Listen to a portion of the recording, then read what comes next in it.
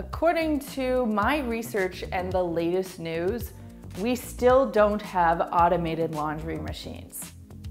Which means that you and I are still stuck doing our laundry day in, day out, week in, week out. And even though we kind of are in a laundry groove, you and I, there are things that can still drive us collectively nuts about laundry. And every now and then at Clean My Space, we go through our older laundry videos, we look at comments, and we find the laundry conundrums that you are faced with. So in this video, we have picked out 5 of the most annoying laundry problems that the Clean My Space Nation is experiencing, and we're gonna show you how to solve them. And just a quick reminder, if you haven't done so already, to subscribe to the Clean My Space channel.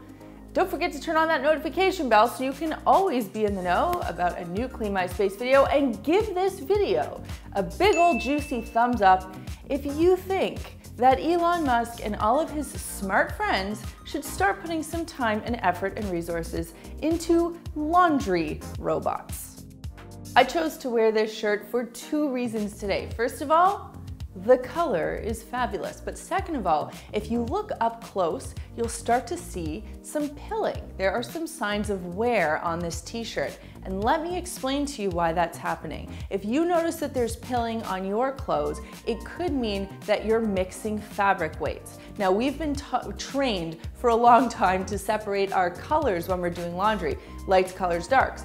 But one thing we're not taught is to separate fabric weights. Think about it like this. If something light, like a cotton t-shirt, is washed with something really heavy, like a terry towel, when those 2 garments are together in the washing machine, they're spinning around, doing their thing, getting clean, but the terry towel is rubbing vigorously against this light cotton t-shirt, just trying to live its life and do its thing. And when I pull those 2 out of the wash, what happens? The towel looks fab, and the t-shirt looks a little worse for wear. So if you notice that this is happening to you, not only on cotton garments, but anything that has a synthetic blend, or even is a full-on synthetic like acrylic, notorious for balling or getting pilly, what you wanna do is separate out your fabric weights. So typically you would want to wash your clothes in your loads, however you choose to organize those. Then you want to wash your linens all together, and then you would want to wash your towels and washcloths separately. If you notice that your dryer is just not doing its thing, I mean, its job, you have one job, it's to dry clothes, and your clothes are coming out still damp, there could be a problem, and I'm going to tell you how to diagnose it. The first thing you want to do is check your lint trap. Now, I tell you all the time to empty your lint trap. I do it. It's like a habitual thing for me. Chad never does it, so there's always that push-pull in our house, but it's something I know I stay on top of. That said, if you're someone who is forgetful about that lint trap, you want to make sure that you check it and make sure that it is empty. Not only is it a fire/safety hazard, but it is also something that will prevent airflow, meaning your clothes won't get as dry as you would like them to be. The second place to check is the second vent. That would be the vent that either vents out to the top of your building or the back of your home. So typically you'll have a dryer, and then you'll have a dryer hose, which kind of looks like a silvery elephant trunk, and that will attach to something that vents outside. That lint trap could be dirty. So you want to check that one as well. Now, if you live in a building, you might have to talk to a superintendent about that, but I'll leave that one to you. The third thing that could be an issue is that there could be a block in that venting tube. Now, I don't have the technical term for it, so I'm gonna go with silver elephant trunk, but I think you're picking up what I'm putting down. In the event that that's an issue, yes, you can DIY, you can clean it yourself. If it's something that you're not comfortable with, definitely bring in a professional. They will know how to fix it, and it will solve your dryer woes. Something we've heard from a lot of you is, I don't have a washing machine in my home, so I have to go to a laundromat, and I don't want to bring 3 loads of laundry with me. I just want to do one big load. Other people say, I don't want to wash separate loads. I kind of want to do one load at home to be more energy and water conservative. And some of you will say, well, what am I supposed to do if I have a garment with a stain on it? I pre-treat it, but then what am I supposed to do? Wait a week until I do my laundry? For all of you, I have a solution. I used to be in a situation where, Riley would come home from school and she would have a couple of stained garments, and then I would sort of feel the same way. I'd say, okay, what am I supposed to do? Wait a week until I wash these colors? But now what I've done instead is I can find a few little garments, no matter what color they are, lights, darks, or colors, and throw that load in the washing machine. Normally this would be a problem, but I've been using Carbona Color Grabber. They're these microfiber sheets that you just throw in with your load that grab and lock loose dyes to shield laundry from dye transfer, which prevents color runs. So you can keep your new clothes looking newer longer, all while saving time. If you want to avoid color bleeding, and frankly, who wouldn't, then I dare you to give these a try. I've been using them for months, and seriously, I swear by them. Another thing that really irks the Clean My Space Nation is static cling. And this is actually a super solvable problem. Now in my world, I don't like using dryer sheets. I don't like the feeling of the residue. I don't like the smell that emanates from a dryer sheet, so I just eliminate them. And I actually find them kind of superfluous because there are so many other ways that we can deal with static cling. Method number one is to use a dryer ball, whether you want to use wool, which is great for natural fabrics like cotton, or if you want to use the plastic dryer balls that look like little hedgehogs. Those are the ones that I tend to use because they're really good for mixed loads. You can even do some DIY ones. We've made videos on that before. No matter what, as long as you have a few of those bouncing around, it'll help to break up the clothing and beat out that static cling. If you don't want to use dryer balls, I've got another easy tip for you. This, of course, assumes your dryer works.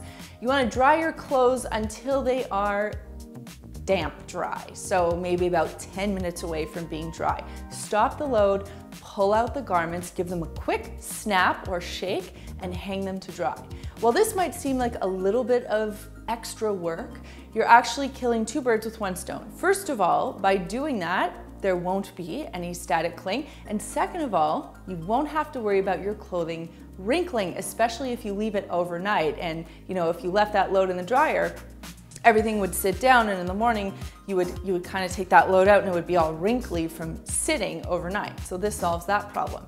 And the third thing you could do is you could dry your garments at a lower temperature for a longer period of time. So there you go, 3 easy ways to get rid of static cling.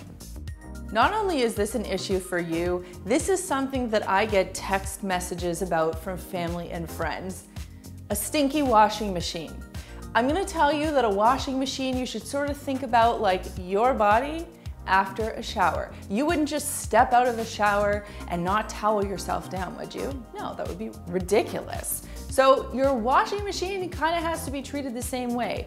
You want to towel down the inside, so what I recommend is taking a good plush microfiber cloth, giving the drum a quick wipe down, and then going inside that gasket, that rubber lip, and giving that a wipe down, as well as wiping down the inner door. This might seem like an extra step. I know you're busy. I know you got things to do. But if a stinky washing machine grosses you out and scares you, this is all you have to do. It's like, imagine that thing just had a wet bath for 45 minutes and dirty stuff was spinning around in there, and it did its best to drain it all out.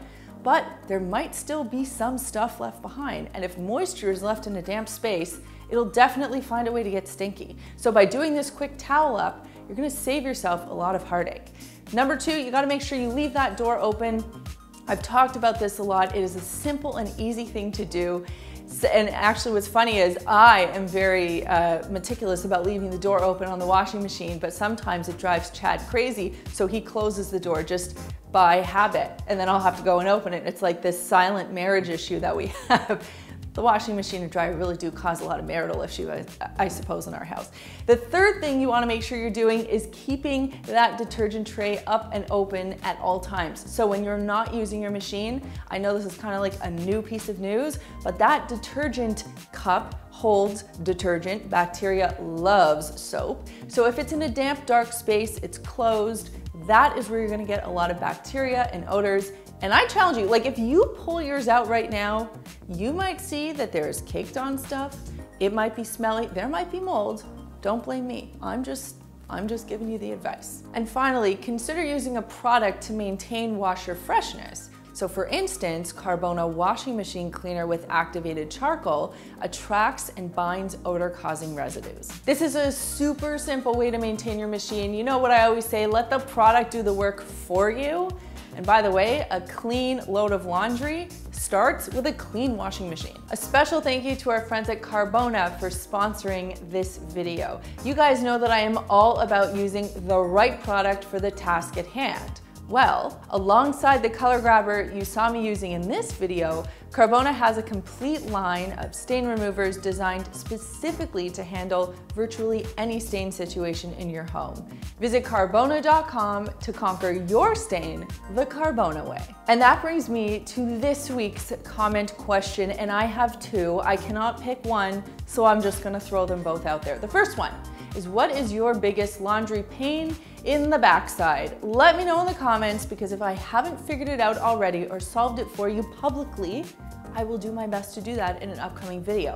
And my second question is, if you could have a robot do something for you in your home, whether it was doing laundry or scrubbing the toilet or tucking your kid in at night, whatever that robot could do, tell me in the comments down below, because maybe these tech titans will start reading these comments and start solving some of our problems. If you want to see what we're up to during the rest of the week, you can follow along on Instagram.